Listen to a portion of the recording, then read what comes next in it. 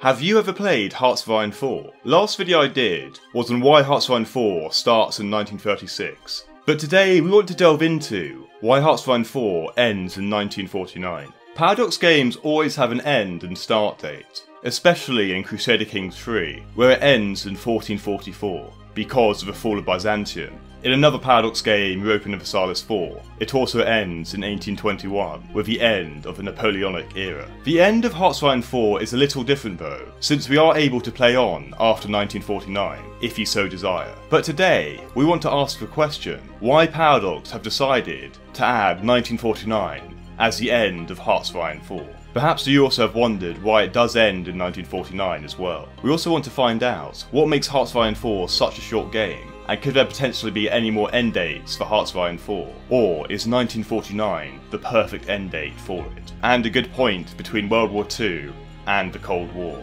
So, make sure you have a tea and enjoy the video. So, let's ask the main question, why 1949? Since the game is obviously based on World War II, you'd think the end date would be tied in with the historically significant end date of the Japanese surrender on the 2nd of September 1945. However, Paradox have decided not to end the game at this point, and instead the score screen is shown to you in 1949. I think the reason the developers have done this is because, firstly, if you're still in an intense war, imagine if the game ends as you're about to take Berlin or London. You'd certainly be annoyed with the game, and so for you to have a better game experience, the game shouldn't instantly end on that date, which it actually doesn't in 1949, and it waits for all the wars to finish up until it shows you the end screen. You could also argue that the game would simply be too short, going from 1936 to 1945, and the game needs to be a bit longer, given how short the game is already. It's only 13 years long, which is tiny in comparison to EE4's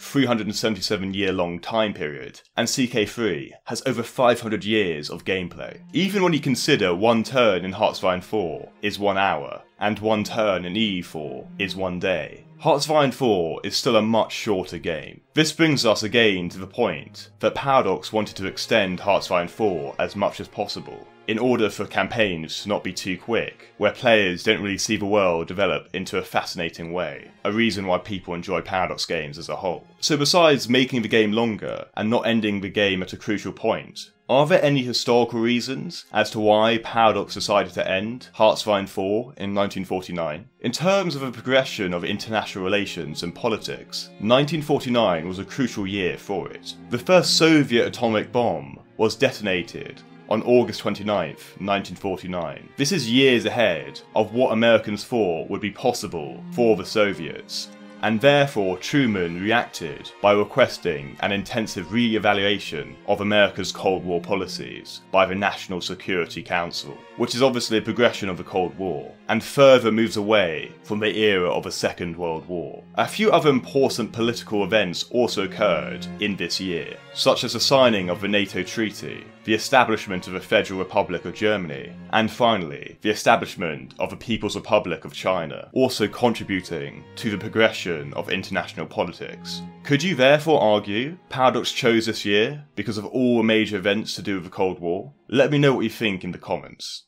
So now we've discussed why 1949 was chosen. Are there any other specific start dates Paradox can choose? There is the historical end date of World War II, with either the German or Japanese surrender. But these are a bit too short, which we've already discussed. Perhaps therefore, a later date could be chosen. The 25th of June 1950 is the start of the Korean War, and therefore could be a nice ending date for Hearts of Iron 4, when another significant war starts. I personally can't think of any other significant end dates for Hearts of Iron 4 after the Korean War, but let me know if you can think of any in the comments. If you do, however, want to have a significant campaign after 1949, instead of playing on with no significant events or research trees, then the Hearts of Iron 4 Cold War mod is always a good choice, with it being one of the most popular mods in the game. There's even a United Nations mechanic, and the ability to use chemical weapons in warfare. What do you guys think of the end date of Hearts of Iron 4 though? Are you happy where Hearts of Iron 4 ends, or do you think another start date should be chosen that's either historically significant or enhances the gameplay? Let me know in the comments. Thank you guys for watching, and hopefully I'll see you guys soon. Goodbye for now.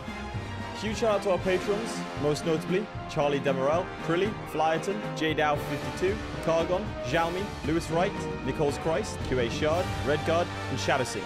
The support means a lot, guys. Whilst you're here, you might as well click on another video. I mean, it's literally right there.